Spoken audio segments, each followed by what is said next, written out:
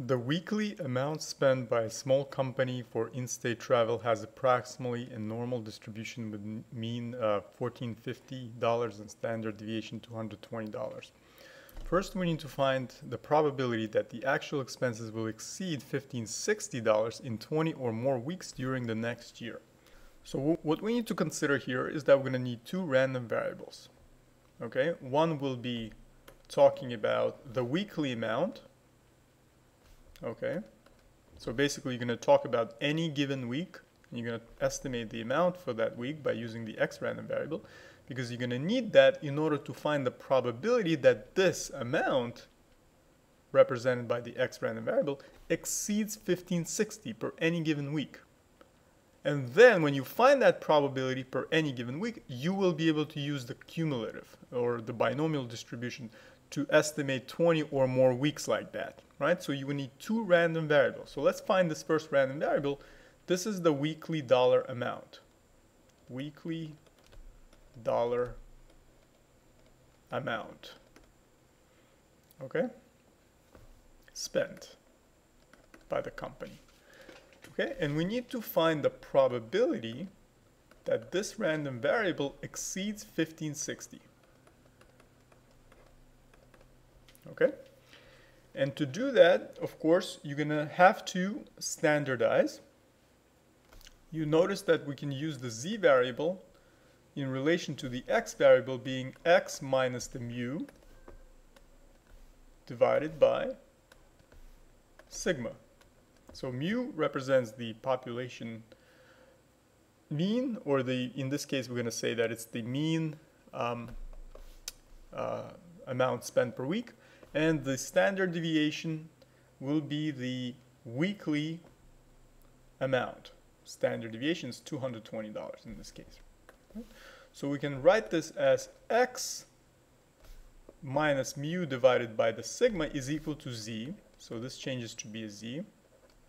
Now notice that when we subtracted mu and divided that result by the standard deviation, we have to do the same thing on the right side of this inequality. So we can write this as 1560 minus the mu divided by the standard deviation sigma. And now I'm going to substitute in the numbers so you see what this becomes. So this becomes probability of z being greater than 1560 minus the mean amount spent per week, 1450, divided by the standard deviation amount per week, which is $220. So this is equal to the probability of z being greater, and this is actually equal to 110 divided by 220, exactly 1/2, 0.5. So what this asks you is to find the probability that the z exceeds 0.5, and to do that, you subtract from 1 the probability that z is less than or equal to 0.5.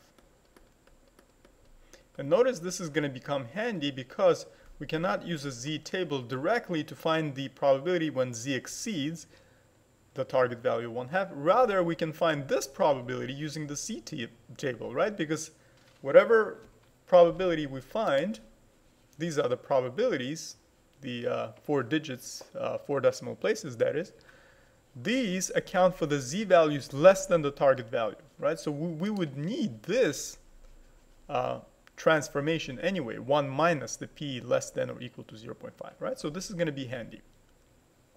So notice this is going to be 1 minus, now let's find the target value of 0.5 for the z.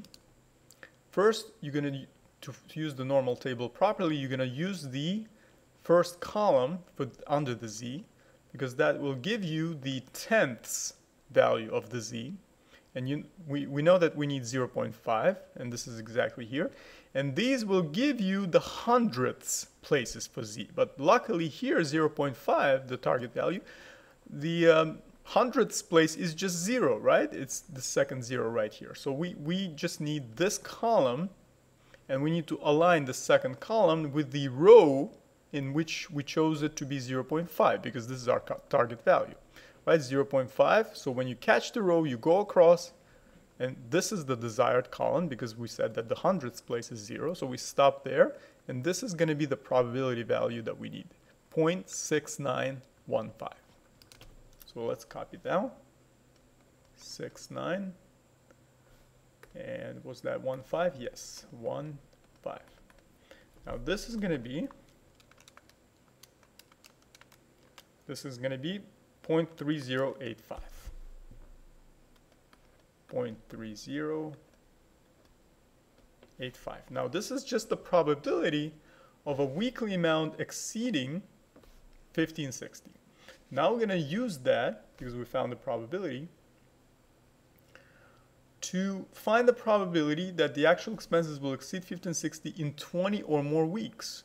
In 20 or more weeks. So to do that, you're going to need binomial distribution, right? So let's introduce the second random variable y, and this will be the number of weeks in which weekly dollar amount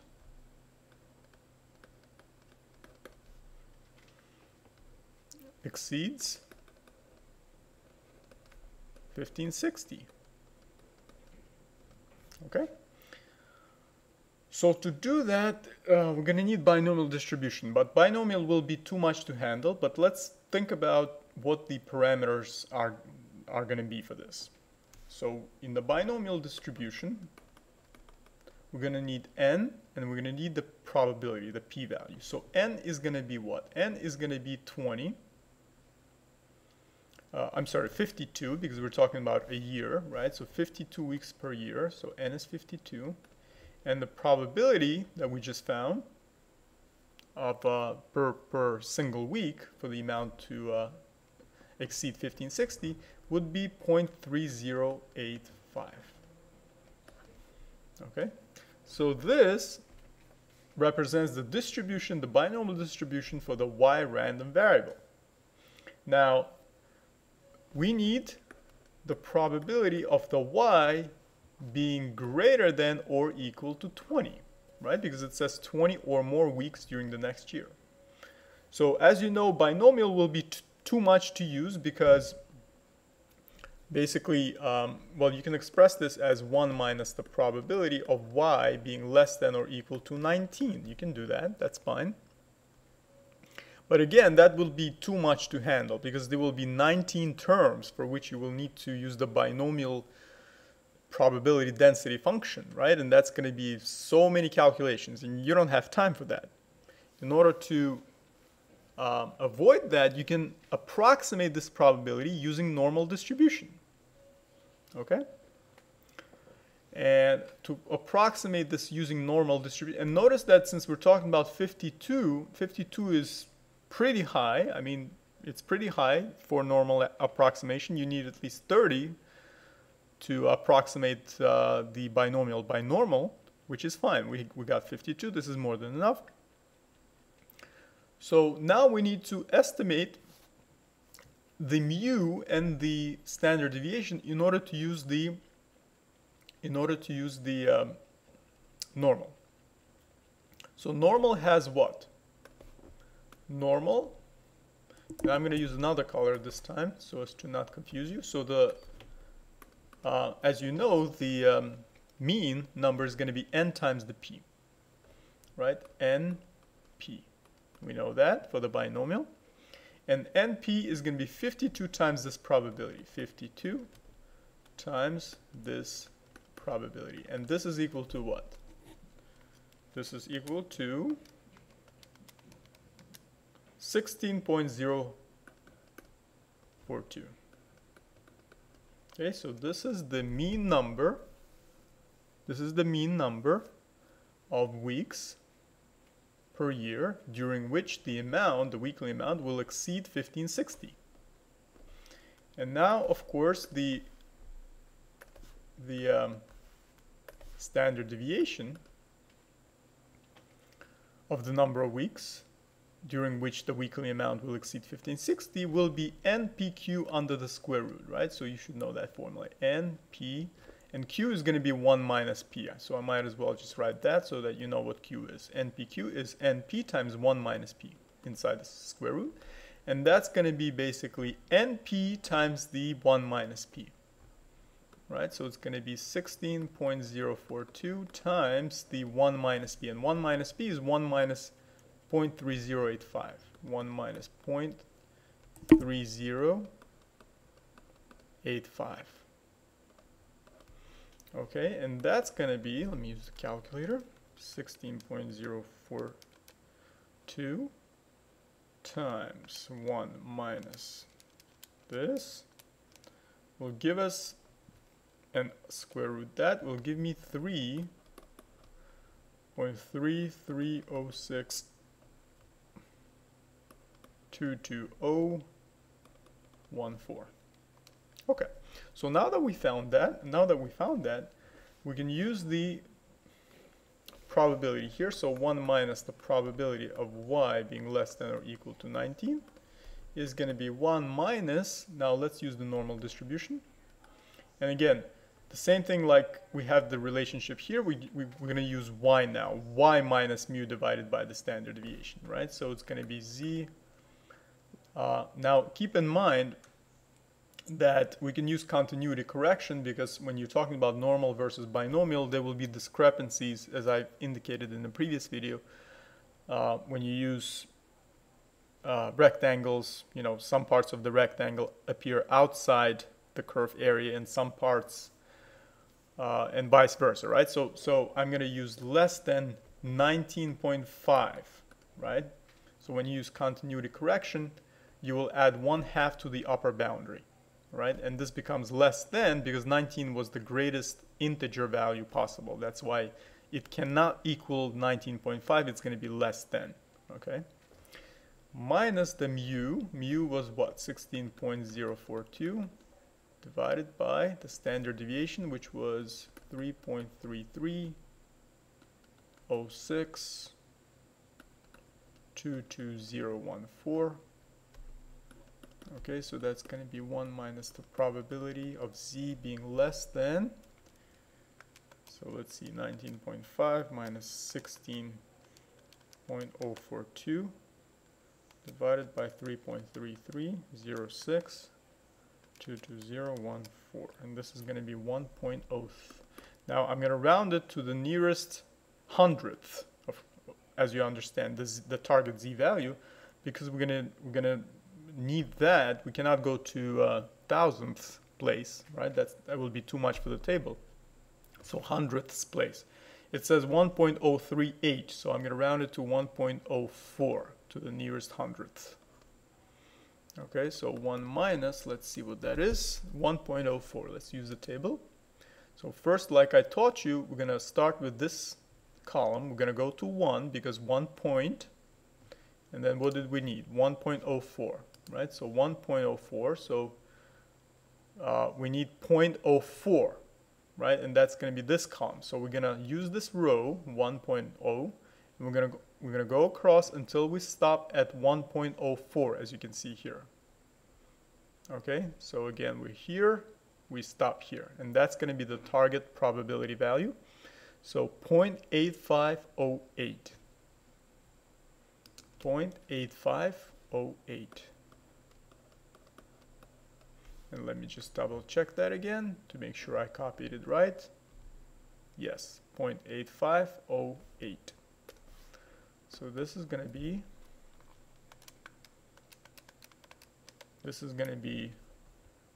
0.1492. So finally we've arrived at the answer for part A, which gives us the probability that the actual expenses will exceed 15, 16, 20 or more weeks during the next year.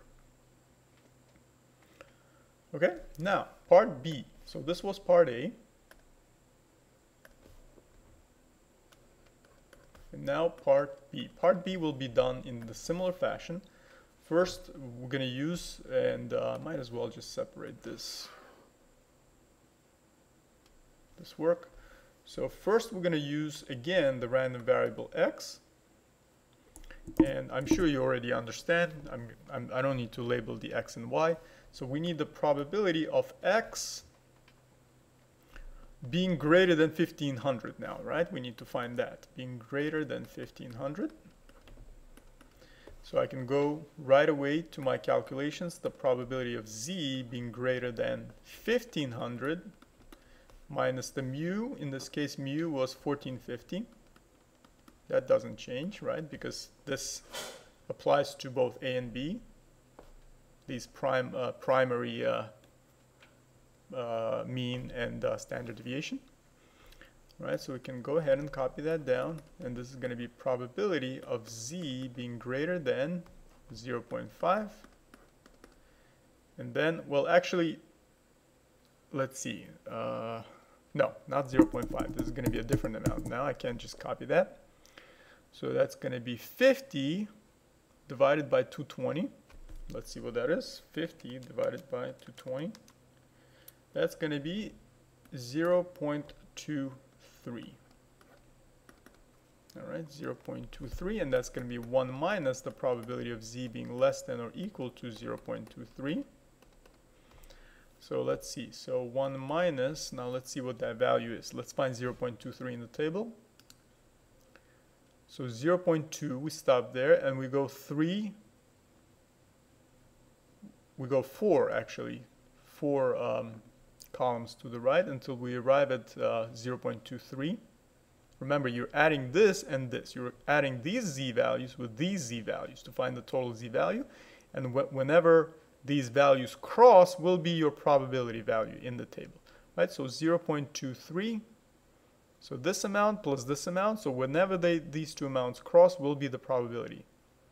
Right? In this case, it's 0.5910. 0.5910.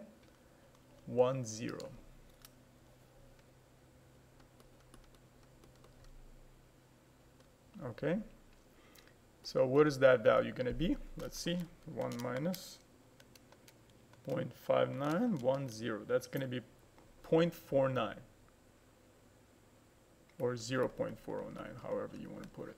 Okay, so that will be the probability for the first random variable for weekly amount to exceed 1500. Now we need to find the probability that the y amount, this is a different random variable accounting for the number of weeks in which weekly amount exceeds, well, in this case, it's going to exceed 1500, so I might as well just rewrite that so that you're not confused with numbers. Number of weeks in which weekly dollar amount exceeds 1500, right? Not 1560 this time, just 1500, right? So we need to find the probability of this amount being between 18 and 24 weeks, right? So we should write it as 18 y less than 24, right? So this is exactly what's being asked. Between 18 and 24 weeks inclusive, right? Inclusive means that the endpoints will be included in that range for the y random variable, right? So 18 is included. That's why I'm using the equal or equal to as well, the bar underneath. Okay, and now we're going to standardize, and we're going to use continuity correction again. Notice for the lower boundary you have to subtract the half, and for the upper boundary you will add 1/2. Okay, and let's see, so what is that going to be? That is going to be, let's see, do we need yeah, in this case we will need to rewrite the y distribution, the binomial of 52, and the probability is not going to be 0.3085, right? Because we found it to be what? We found it to be 0.409, right? Because this is a different amount, right? 1500 versus the 1560 before, right? So this probability is 0.409. Okay?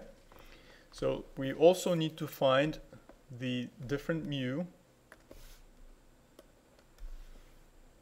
right? And also standard deviation, right? Because these change as well, because we have a different amount. We don't have 1560, we have 1500 now, right? So NP, right? Mu is the product of NP, so the product of these two numbers. 52 times 0.409. So how much is that going to be? 21.268. 21.268. Now the standard deviation will be basically the square root of the NP times the 1 minus P, right? Like it was here in this formula right here. NP times 1 minus P under the square root. NP was 21.68, 21.268 times 1 minus P. 1 minus P is 0.591. Right, so if you do this carefully, make sure that you don't make a mistake. Times 0.591. Don't forget to take the square root, otherwise you will find the variance and not the standard deviation. It's going to be 3.54533. And notice I'm not rounding this because we need a precise standard deviation. Don't round this. Only round the z values when you're trying to find the z's, but don't round these parameters like mean and standard deviation. Don't round these.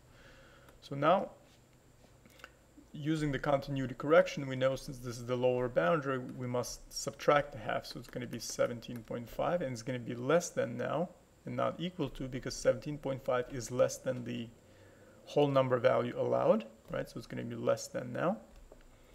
Now z, well, we need to standardize, right? So let's do 17.5 minus the mean, minus the mu,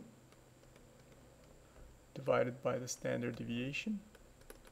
3.54, 5333271. Now less than z, because we're standardizing, is less than. Now upper boundary adds the 1/2, so it's going to be 24.5. And notice that it's less than, as it should be, because 24.5 is beyond the greatest integer value allowed. So 21.268 divided by the same standard deviation, 3.54, 5333271. Okay, so this is equal to the probability. Let's see what that is. 17.5 minus 21.268. That's going to be negative, which is fine. We're going to use a negative z table. Negative 1.062, right? I'm going to round it to the nearest hundred, so negative 1.06 is less than z, less than, let's see what that is, 24.5 minus 21.268 divided by 3.545333271 to the nearest tenth will be 0.91. Rounded to the nearest, to the nearest hundredth. Okay. Now here's how to do this one. So we need the z's only between these two, right? So we don't need the z's to the left of this, right? Because we know the target value of z negative 1.06 in the table will give us the probability, the cumulative probability, or the area of the curve to the left of this z, and we don't need that. So we're going to take the probability of z being less than the upper one, because that gives us the cumulative probability or the area under the curve to the left of the z of 0.91, and we're going to subtract the part of the area that we do not need, which is this. The z is less than this. So minus the probability of z being less than negative 1.06. Okay, so let's find. So 0.91, let's find that first.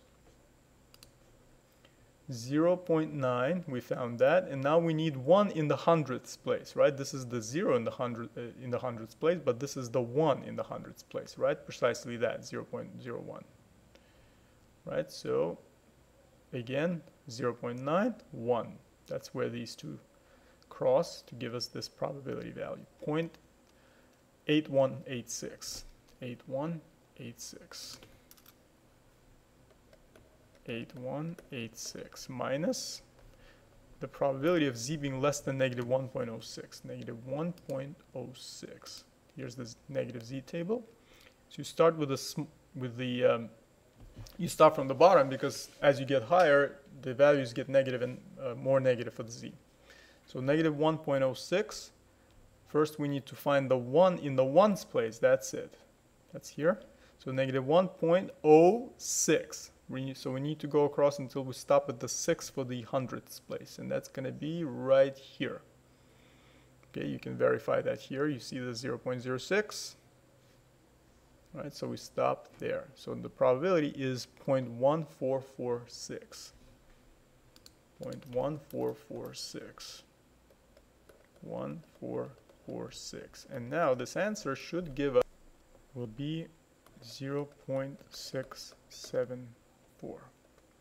Okay, this is the answer using the continuity correction estimation for the binomial. So this is the probability that the actual expenses would exceed 1,500 for between 18 and 24 weeks inclusive during the next year.